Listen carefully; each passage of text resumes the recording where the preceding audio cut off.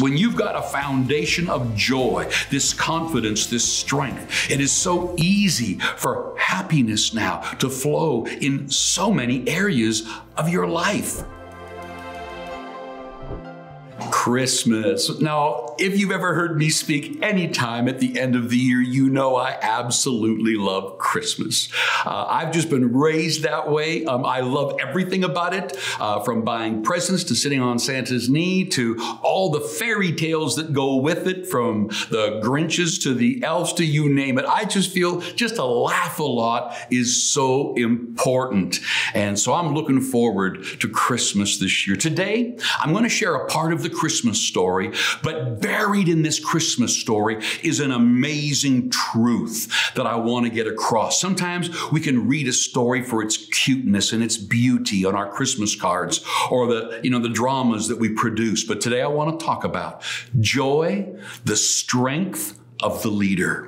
Every one of us is called to lead. Lead your family. Lead in your business. Lead in our communities. Lead means to be first. Be the first to forgive, the first to love, the first to put out a hand, the first to be kind. Every one of us are leaders.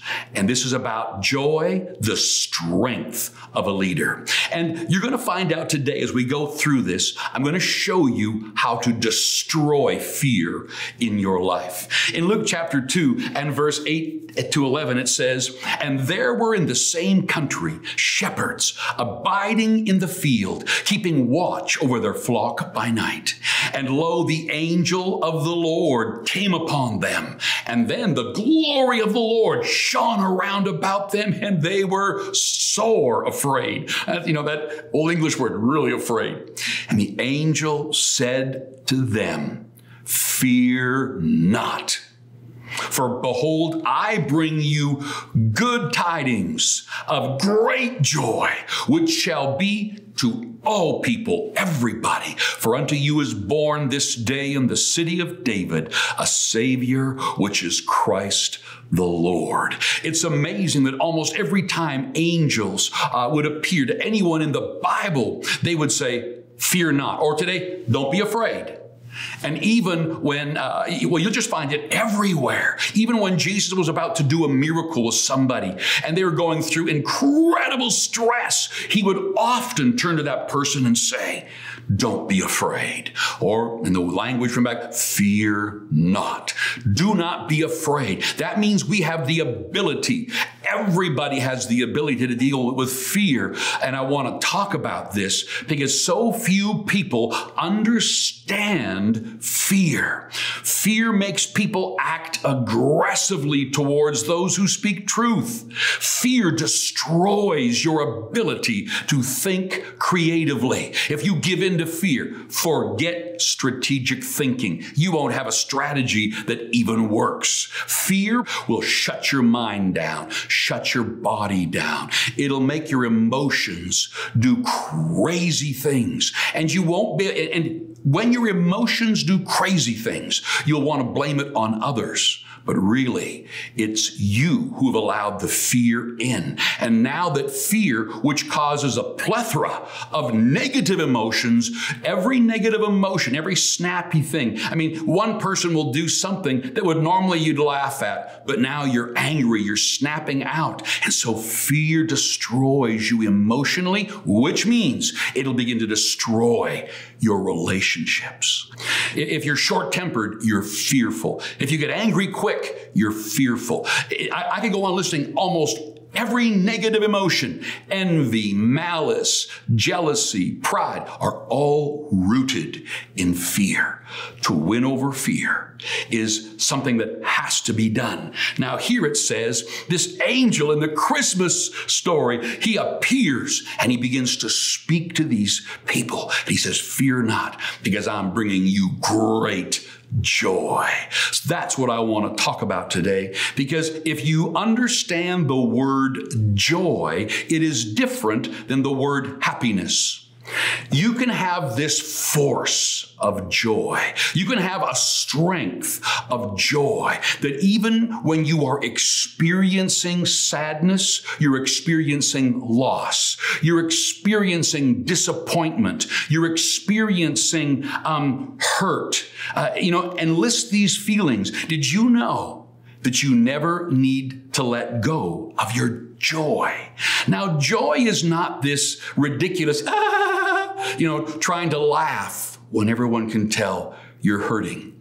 Joy isn't an emotion, but it will bring a stability to your emotions. Joy, according to the Bible, and we'll go through some verses, is a strength. It is this underlying strength that the Bible also teaches is a confidence.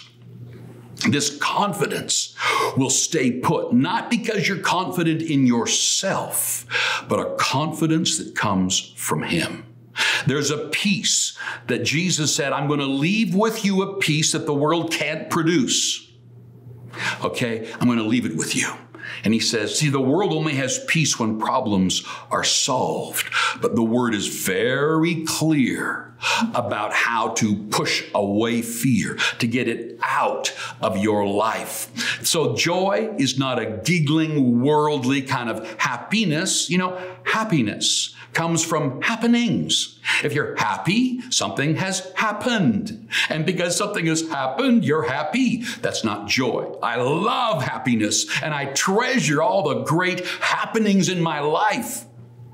But when things don't go the way I want, when bad news is coming over the mountain, when people begin to say and do and things aren't going the way you want, you never let go of your joy. This joy is a powerful force. It is a strength that is saying to you that things will get better, that I have placed my life into the hands of the King of Kings. This joy is a confidence. In Hebrews 10:36, it says, don't throw away your confidence. It will be rewarded. You see, confidence cannot be taken from you. You have to throw it away. Joy will help us stay confident.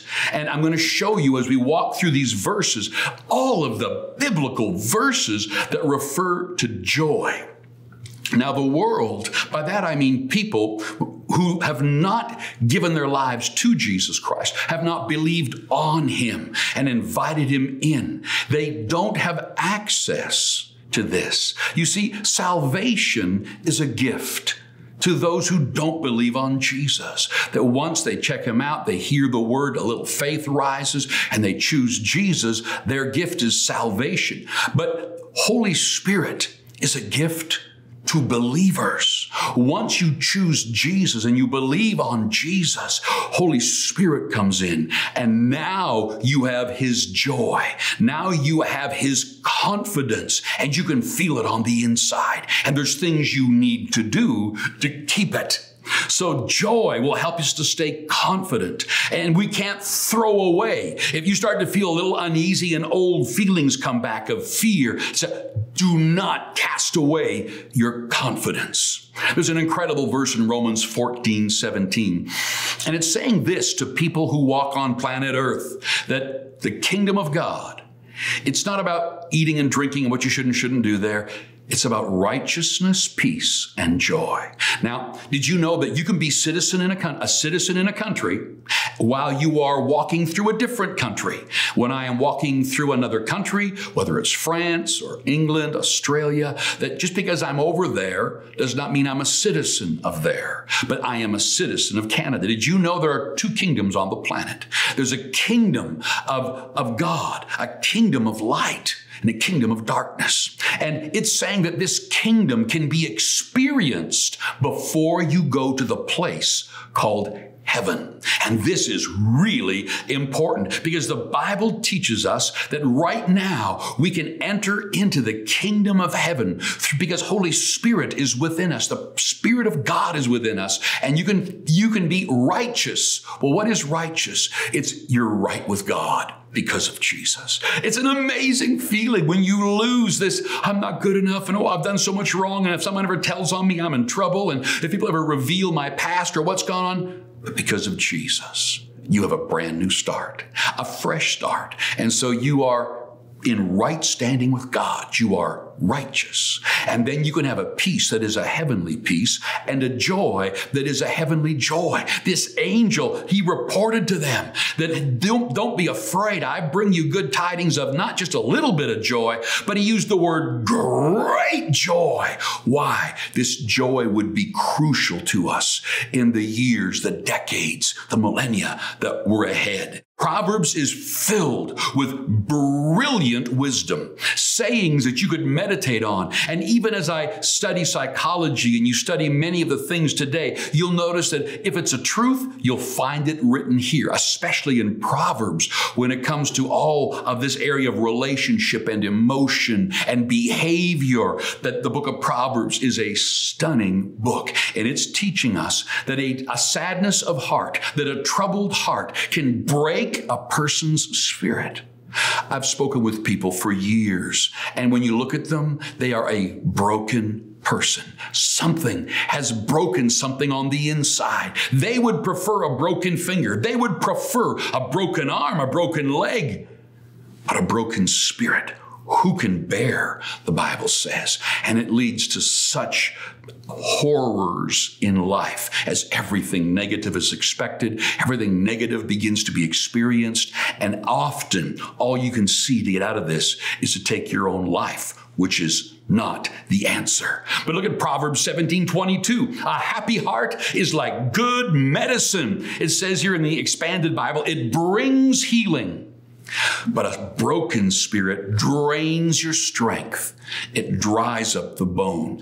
Joy is the foundation. Happiness, when you've got a foundation of joy, this confidence, this strength, it is so easy for happiness now to flow in so many areas of your life. Here's a really interesting thing if you want to talk about God. In Psalms chapter 100, it says here, make a joyful shout to the Lord. Everybody, all lands. Doesn't say, hey, when you feel like shouting, shout. When you don't, it's cool. Be real. Be transparent. I understand what many people mean by being real, not being fake, not being phony. But that's not what this is saying. It is teaching us how to reach down deep and begin to sense and know this strength that rises up in you, this joy. It says, just make a joyful noise. I remember years ago, I was a part of a pilot program we didn't have any paramedics in the province. And so we just started one in the hospital I was working at and began to work at that and train with the doctors.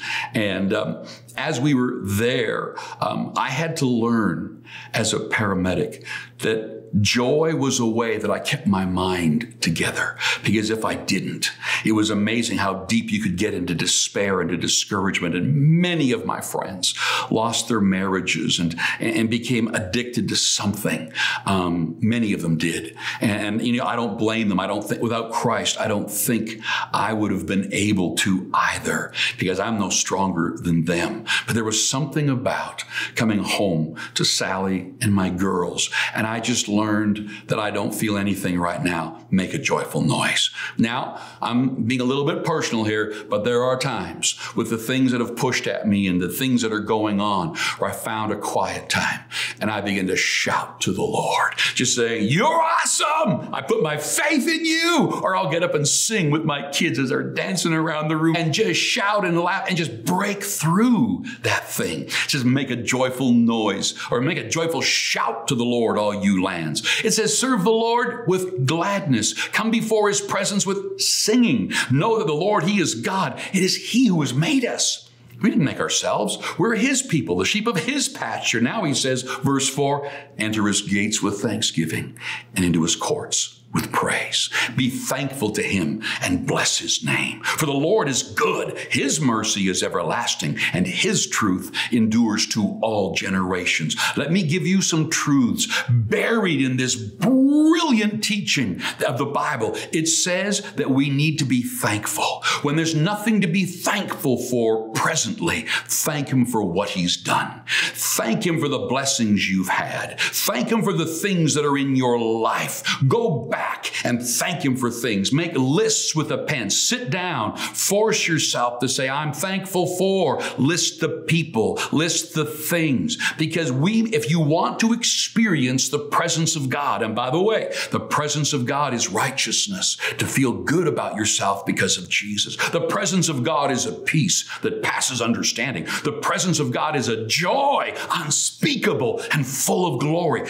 This is the strength of a leader. This is the strength of a person walking through the storm. You know the sayings. If you're going through hell, don't stop. Keep going. I love this portion of Scripture because it's so amazing that we enter his gates with thanksgiving, get into his courts with praise, and be thankful. Those three words are a tremendous way for you and I to know this strength. The joy of the Lord is our strength.